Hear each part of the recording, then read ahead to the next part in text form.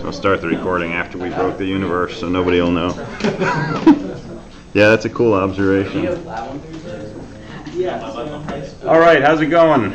We're in week 3. 20% more. Yeah, more because it's like 4 minutes in. 1 week closer to summer. Yeah. Yes. Also on BA2. Yeah. So in the number we say at the number in the end. So I use Q mode. Wait, say again. What do we want? So at number in the end, I use Q mode. Oh, to add to the end of the list? Yeah, yeah. Okay, so it's similar to what we did when we were doing the queue, right? But we're not implementing a queue, right? So don't put in the first, last, tail, head, all that sort of stuff, right? It's just a linked list, and you're just going to add to the end. But you can reuse most of the code that you did for the queue assignment, definitely. I met the Sentinel, but it doesn't work. Sentinels are a little, I mean, you should be able to get them to work, but they're almost more effort in an object setting. They kind of get in the way more than they actually are. So did you try without a Sentinel? Yeah, I declare class QQ in data and nodes. Then after I made Sentinel node, I declare node if the top is not top equal darkness equal no.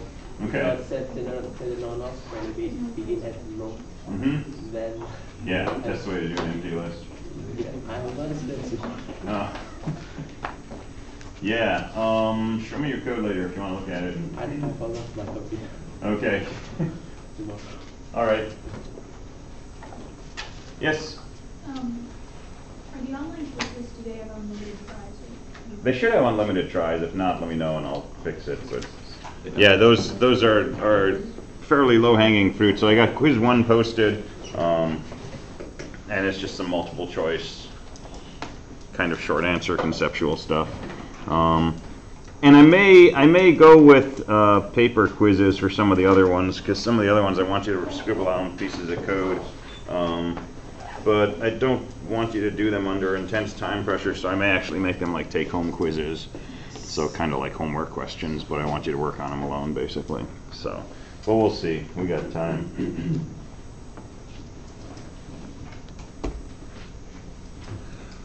Other questions?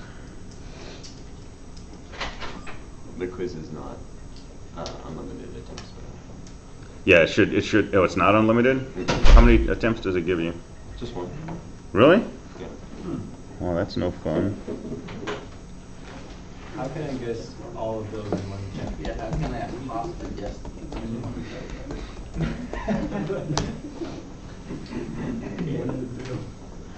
There's so many options with quizzes, and that's a good thing, but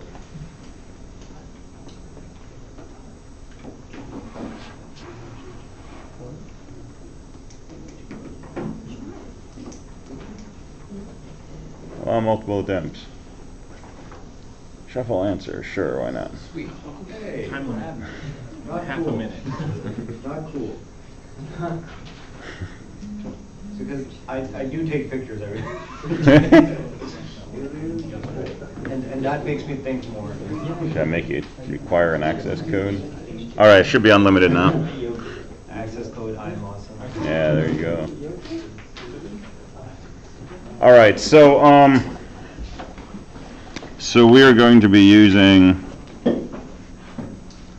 IntelliJ. It might only be one L.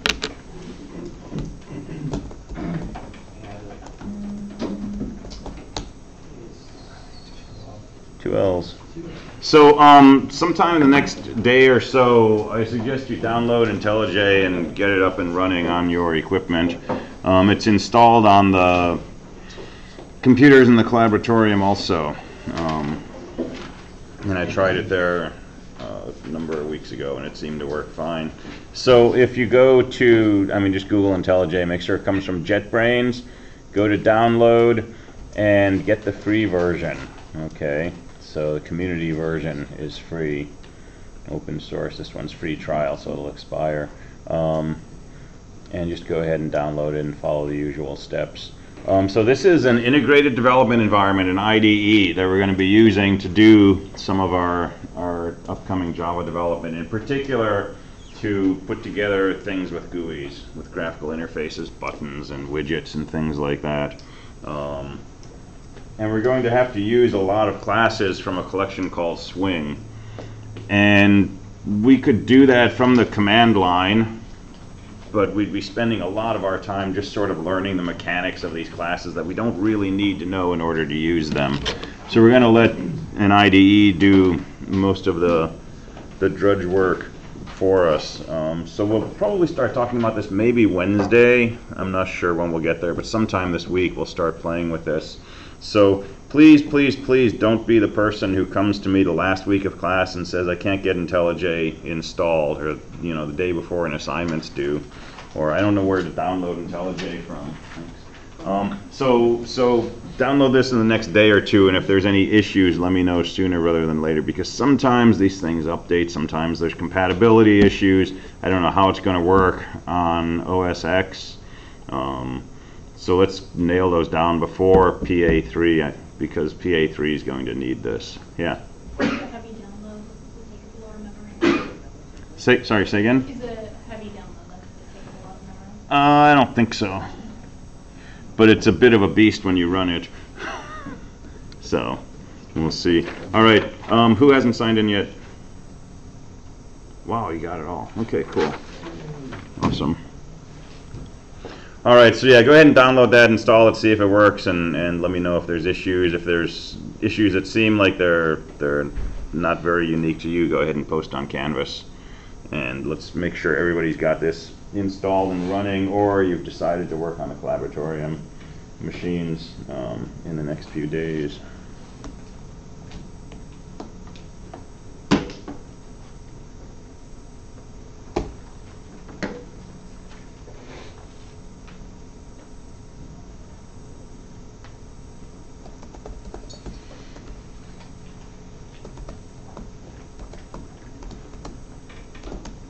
All right, so PA1 is great, a really good job on PA1. The majority of assignments worked perfectly, which is nice. And you had test code, so you should hopefully be able to confirm that it works before you turn it in. So yeah, not a whole lot to say about PA1. And I'm going to try to come up with a grading rubric for PA2 similar to what I did for PA1, so that you know sort of exactly what you have to do to get a certain number of points, and I'm going to post that up sometime in the next few days. But pretty straightforward. If all the functions worked great, you got 100% on that piece of it. If there were a few things that didn't work, you lost 15 points. If there were a lot of things that didn't work, I think you lost 35. If almost nothing worked, you lost 55. And if you didn't turn it in or something, no points. Documentation. So really want to see header block in the beginning. Almost everybody had that. Description of each of your methods. Okay.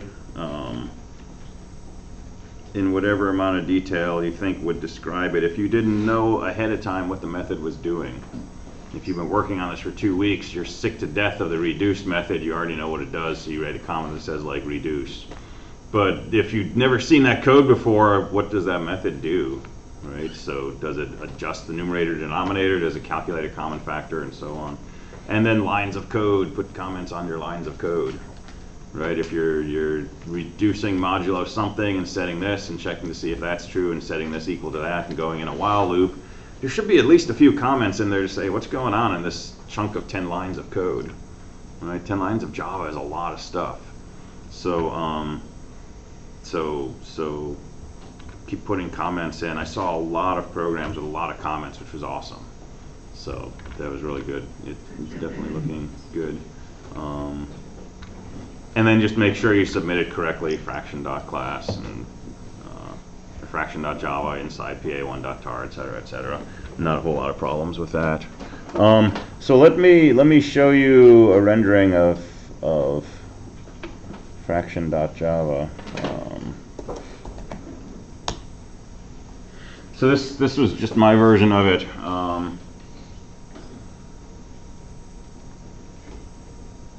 So I commented what num and denom were just because they're the two things that are the two variables that are used throughout the class, so it's worth putting those down. And I also listed some of the detailing that I do. So the denominator is never negative.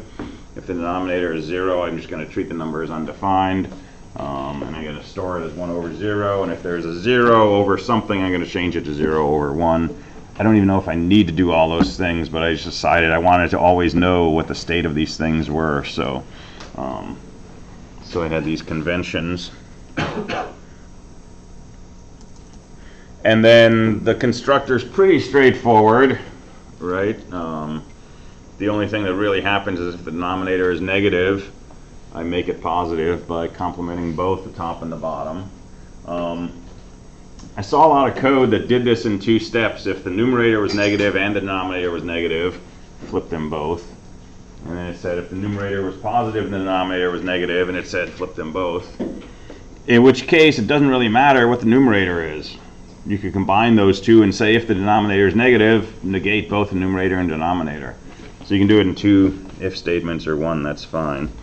If the denominator is 0, I just decided I said in my comment it was going to be 1 over 0, but I seem to have saved it as 0 over 0. That's okay. If the numerator is 0, that I save as 0 over 1.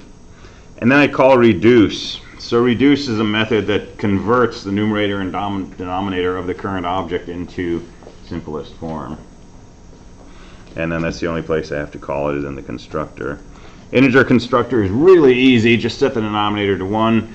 Don't have to worry about undefined. Don't have to worry about negative denominators. Don't have to reduce.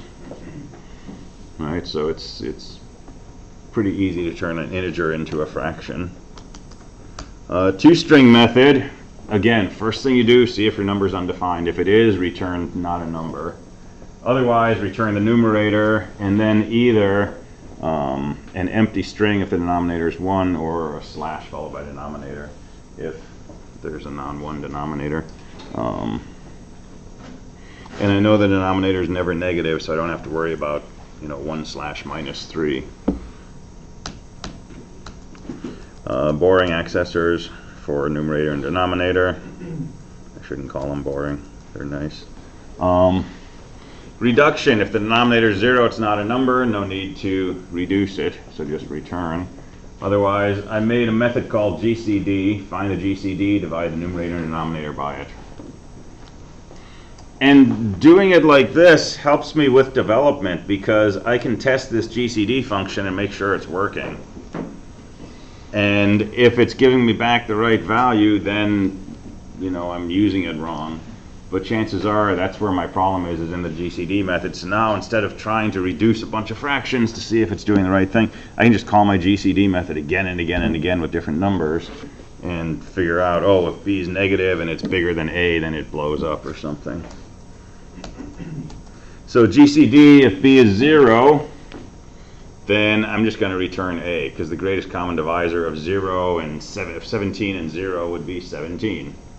Right? A divides 0. But that's not a case that I really care about anyway. If a is negative, I make it positive. If b is negative, I make it positive just because I want to do this on positive numbers only. Got to have some ASCII art somewhere in here. So the thing that we always do in 215 where we move over the thing we're dividing by and the remainder to do the next loop, that's the crooked arrow thing. So there's an implementation of the crooked arrow thing. So find the remainder. If the remainder is not 0, come down and shift, right? Make a the thing you were dividing by, make b the remainder, and repeat this until the remainder is 0, and then return the last thing you divided by, b. That's the GCD.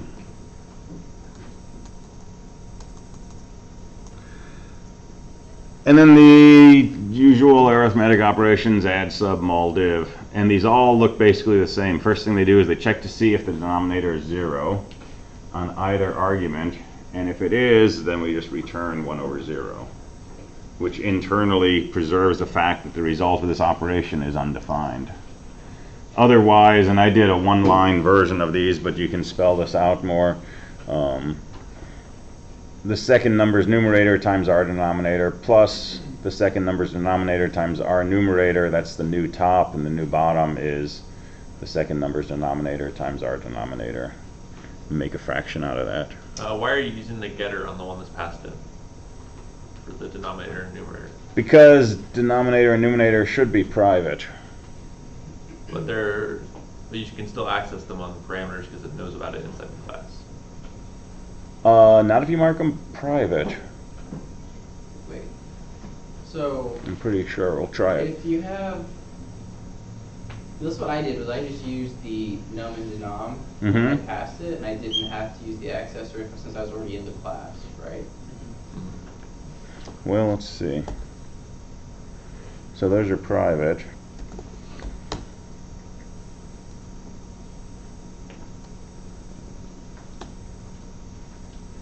So like that.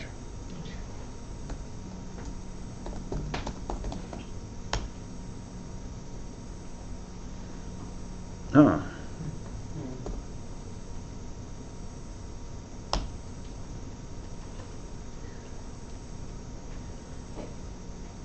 Interesting.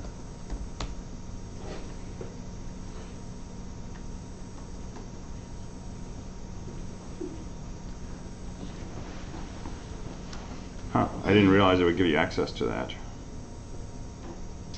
That's a little disturbing to me.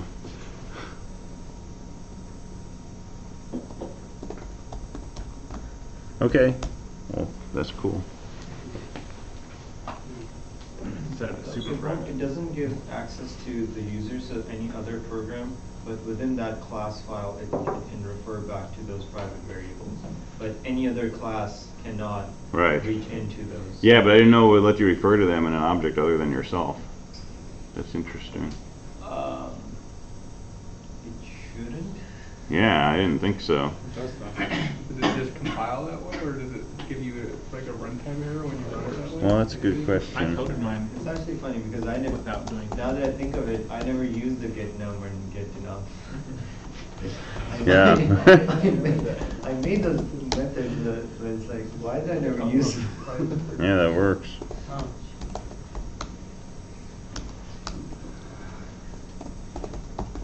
Oh, well. It's not the I'll first buy you a thing. feature. It's not the first thing that raises eyebrows about Java. Definitely not the last. Later on, if it's a security leak somewhere, it's like, yeah, well, I did this in 2.3. Yeah, I was dredging up security leaks in Java this weekend because I was curious about stuff. It's pretty easy.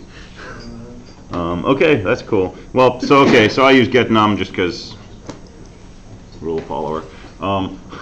But yeah, so you can just do f.num. All right, so add sub, mul, div are all basically the same, right? See if it's undefined. If it is, return an undefined. Otherwise, do whatever math you're supposed to do to perform the operation. And then divide is one extra step because if the denominator, the thing we're dividing by, is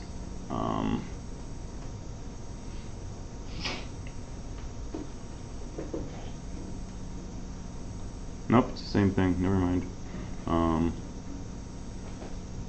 So yeah, if either number is undefined, then return undefined.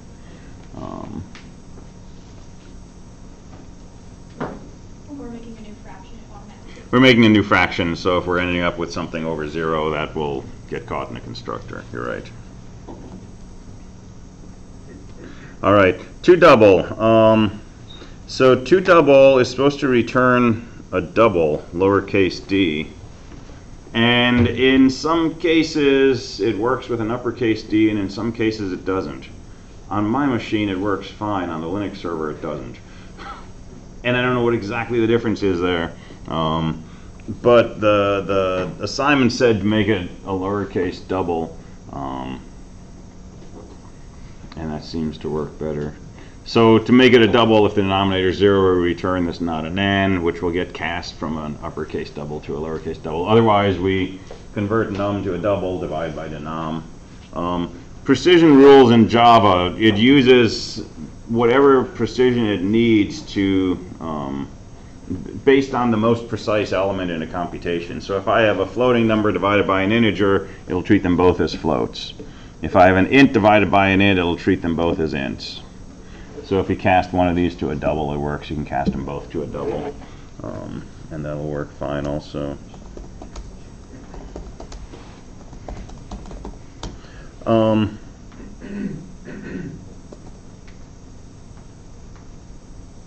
That was interesting. I think mine is uppercase double and it works online. What did I say in the assignment? I think it was uppercase. Oh, okay. I remember. I'm misremembering then. So, yeah, because that'll cast to a lowercase if needed. So have we already talked about this uppercase versus lowercase business on double and int? So usually uppercase things are classes and classes are uppercase things. So double with an uppercase D, that's the name of a class. Okay, and if you look at the documentation on that, it's all of this stuff. And so it's got a bunch of methods, and it's got a bunch of fields like pi and e and nan and so on and so forth. And that's a full bona fide class. But it's not a very convenient class to use if we just want to say x equals 2.5. Because we need to say double x equals new double parentheses 2.5. And so there are these primitive types which sound like the classes, but they're lowercase. So double with a lowercase d, boolean, char, int, float, and two others. And they're understood by the JVM to be a simplified version of this class. So a double with a lowercase d is just, you know, a 64-bit floating point number basically. And you can't say, you know, variable name dot and run some of these methods or get to these fields. But you can convert an uppercase double into a lowercase double.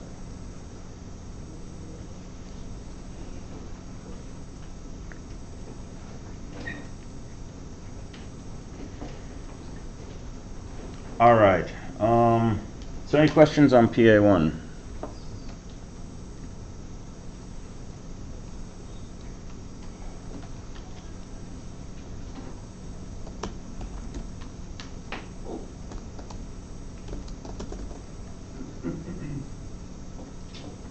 So PA2, any questions on that? Yeah. When you tell us to ignore anything that's not a letter, like the commas, the exclamation marks, do you mean by ignore as in when it prints it out, you want us to not print it out, or? That's not ignoring. But ignoring means that you print it out and it's fine, it's there. Ignoring means they do not exist. Okay. You're reading input and here's a comma, don't even see it. Gotcha. Never do anything with it. Don't load it into memory, don't do anything with it. Okay? So you can take the ignore as in just ignore, it's fine, don't do anything with it. Or Ah. ignore. No. That's like saying if the building's on fire, just ignore it. Yeah, I see what you're saying.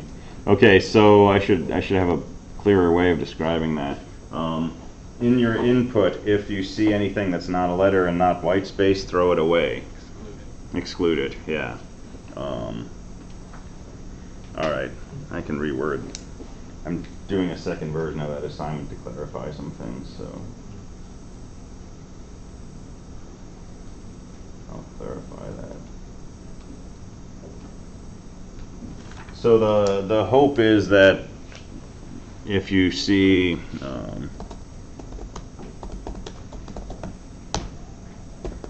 hello,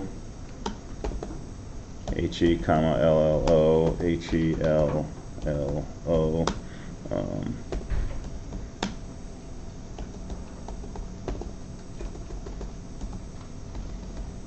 right, if I do that as my input, it tells me I found the word hello at positions 1, 2, 3, 4, and 5.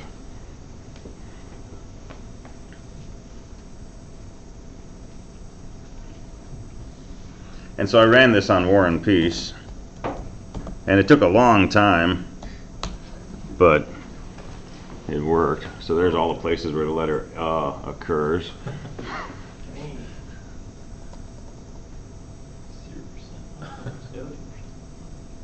Oh, wow, okay.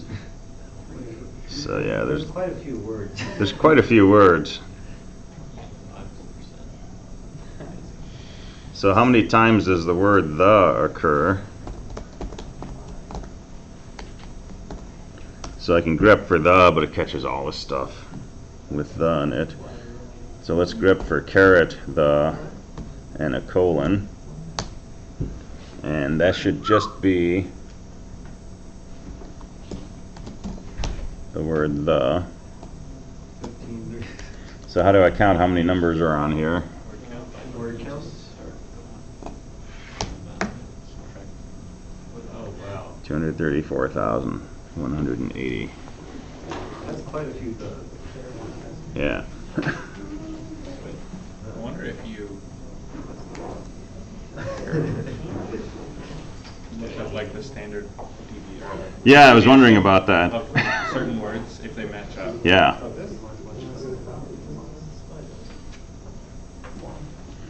So here's something to think about. War and Peace was 3.2 meg. That list I just showed you was about 4.0 meg. But this has all the information basically that War and Peace had in it originally, except for punctuation and cases. But you could reproduce the entire text from this file. Write a function that pipes that into it. And Yeah. puts the word piece. Yeah, I mean, take this and build up an array, and the 122nd element is A, the 142nd element is A, and so on, and just keep filling it in. The 68,381st element should be accentuating, and when you're done, you have a big array that reads out as War and Peace. So it's kind of a dual to the original text. It's slightly bigger, so it's not a good compression scheme.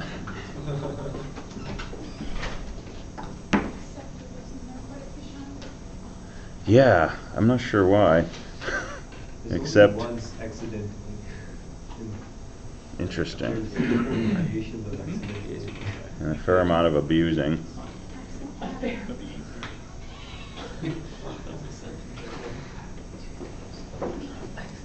Lots of accidents. Lots of accompanying. And we did that. Not very many accomplishments. Yeah. Oh yeah, you weren't here. And what is this? Accomplished work. I wonder how many times the author had to open the dictionary. Oh, I This want. would actually be pretty good for writing programs, and writing you try to avoid using words like Oh, yeah. stuff too much. Yeah. So you can run it through this and figure out. That's true. I need to write less. Yeah, exactly. Find a different way to say And it's upper level, that's one. And the last word is zwek. Zwek. All right, so yeah, you can do stuff with PA2.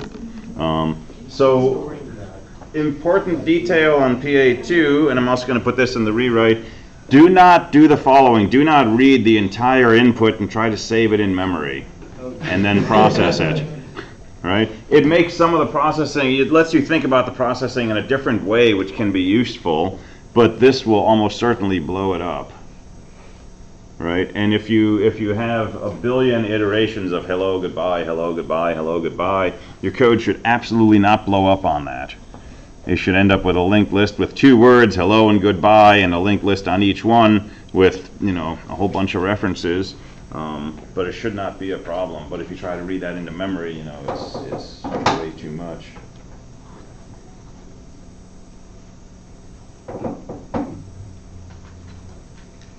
All right, anything else on PA2?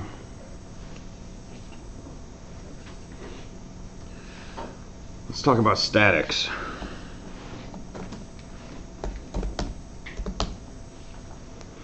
So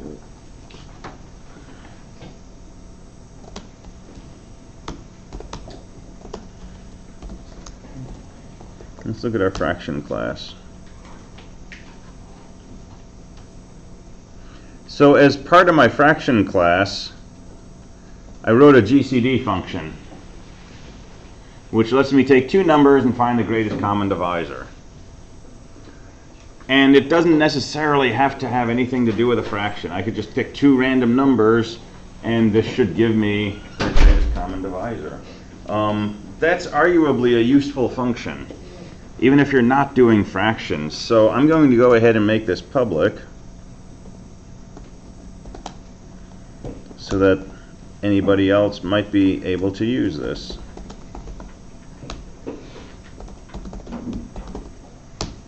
And I'm going to try to find the GCD of two numbers in the program, and I happen to know that there's this fraction class that has this GCD method. So I want to find the GCD of 1001 and 52. How do I do that? Well, I got to have a fraction so that I can say, you know, name a fraction dot GCD. So I create a totally bogus fraction here, a, which is just 1 over 1, just so that I can say a dot GCD. Now, a is an object of type fraction. Fraction class has a public GCD method, so this should work fine.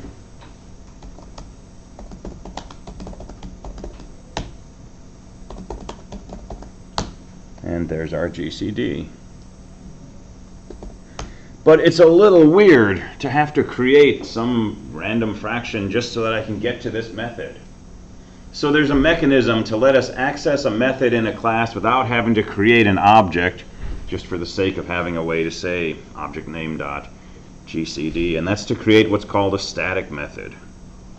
So if we have a static method, we can get rid of this, and instead of putting in the name of an object, we can put in the name of the class itself. And now this is just like a function we call in C. It's part of the fraction class, and it generates the greatest common divisor.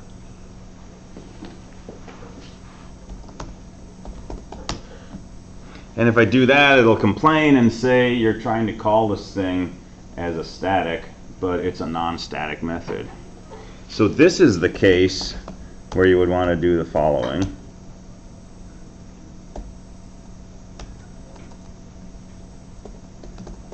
You would want to declare this as a static. So like a library in C would be like a class of statics in Java. Basically, yes. Yeah.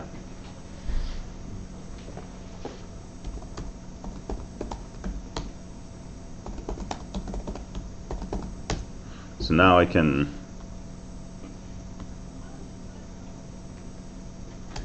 compile this up and run it. Yeah, it works fine.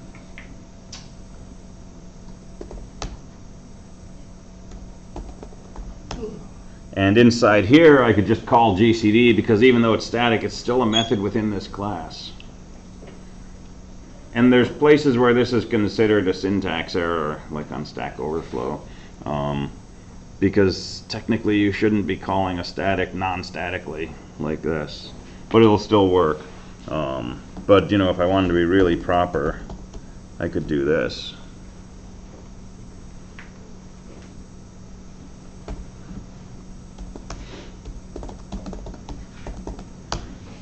And so this is the punchline, right? We can do this kind of thing. And this is a useful thing in general, this ability to make statics. So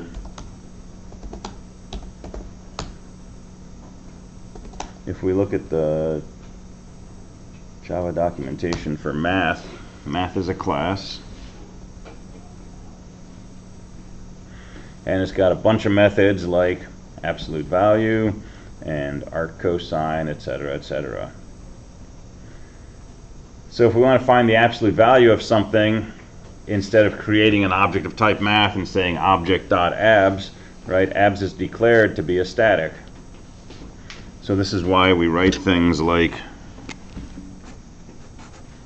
math.abs. And it's a way to run this method by referencing the class name.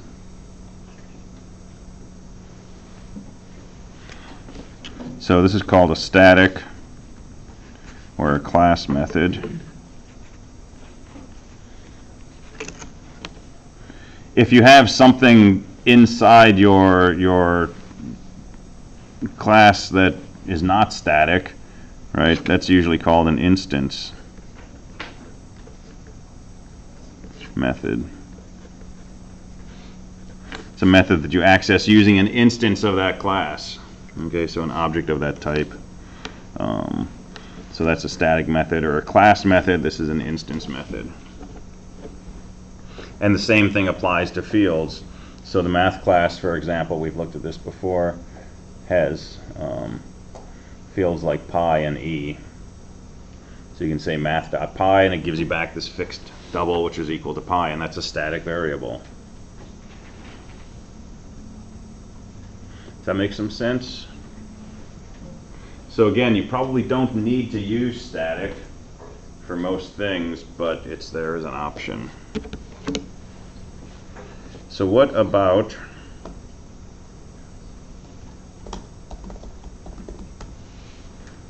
this business? Public static void main. What are the consequences of having the keyword static there? What does that allow someone to do?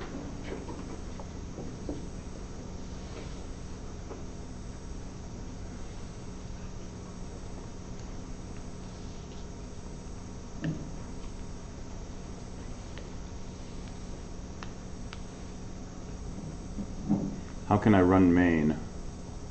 The method main.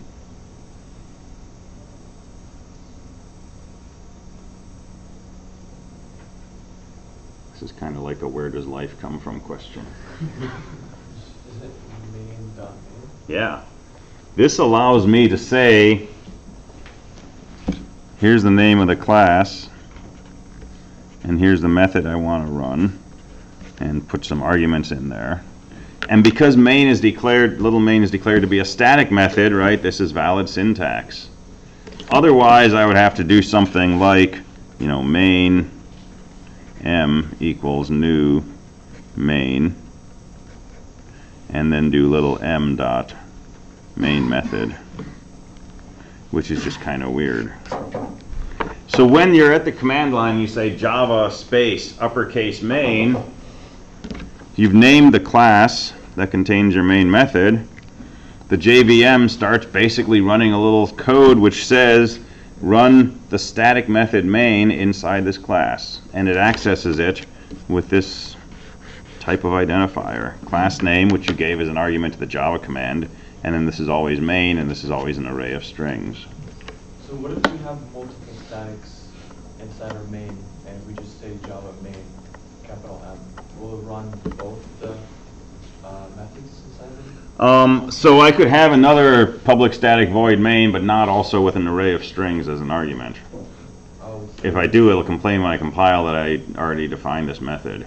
oh, it's the strings that makes it unique? It's the strings and the name main, so this is what we call the signature of a method. So the signature of main is that it's called main, and it takes an array of strings. So if we also do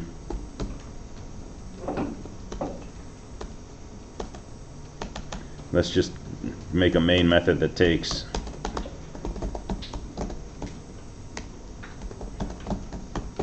a single string.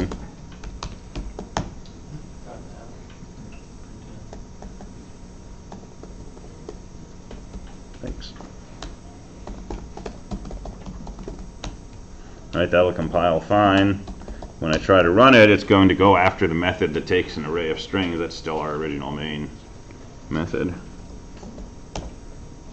So that's the notion of signature. If you have different signatures that the same entry could accept, like let's say you had a 1, and that could be an int or a string, I guess you could look at a 1 as a string, right? So which one would it do? Would it just do the one that it complied with? There's a rule, I don't know what it is. So if you had a public static void main int and a public static void main string. yeah. Well, what's my favorite saying in here? Let's find out.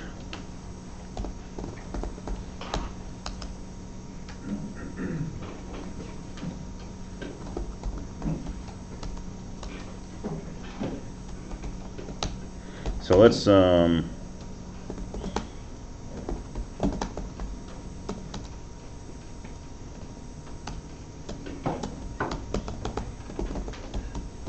try some code.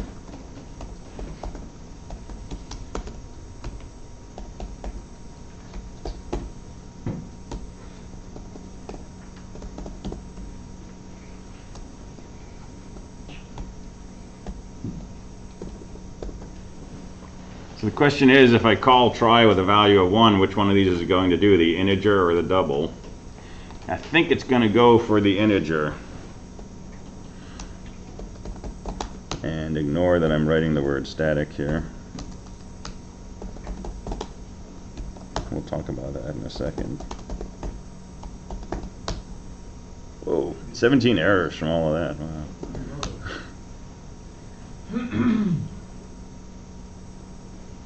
I think you're missing your final curly bracket. Yeah, I am. Well, that fixed one of them.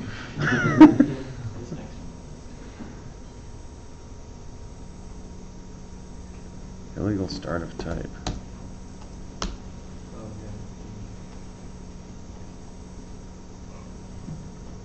you have to Tesla or something? That's void, so I should just call it. I'm doing something really dumb though, I don't know what. This dot try. What? This dot try. Maybe. I think we can call it out here. Are you supposed to have the brackets in public static void main next to the string? Oh yeah. The square brackets. Oh, next to yeah. the string.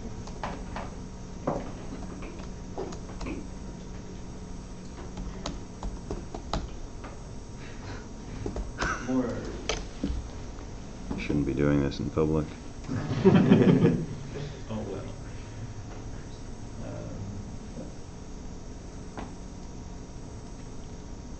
Just try a keyword. Oh yes, thank you.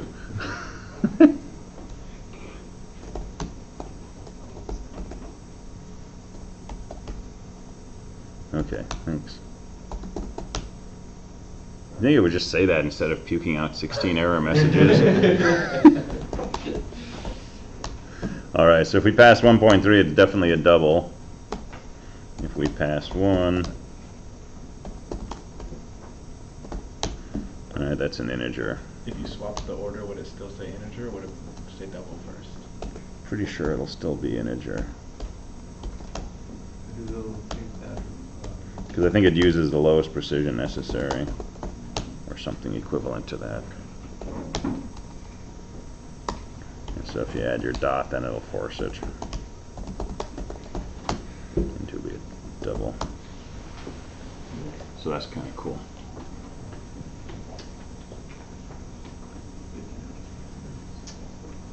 All right, so since we opened the can of worms, why do I have the keyword static here? Because if I don't, it'll say non-static method cannot be referenced from a static context. What does that mean?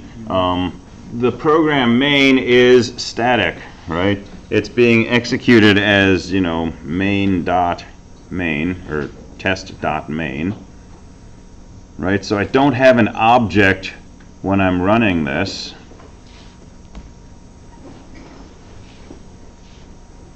And so if I say try it, it's kind of like this dot try it. Well, this doesn't exist, right? There is no this in this case. Yeah. So if you're in a static method, right, you're running without the presence of an actual object. And so anything that looks like it's trying to refer to a field or a method inside an object as opposed to inside a class is going to complain. And so this looks like I'm trying to access an instance method, right? And I'm not in an instance, I'm in a static context. So that's just kind of a quirky thing. And like I say, if you use your main method to basically create a class and start doing things in that class, then this doesn't come up. Okay, but if your main method starts running methods in itself, those methods are going to have to be static. But it's probably less likely to get you in trouble if you just avoid having to put in the keyword static. except for public static void main. But if you feel like you really need to, go for it and let me know. All right. Cool.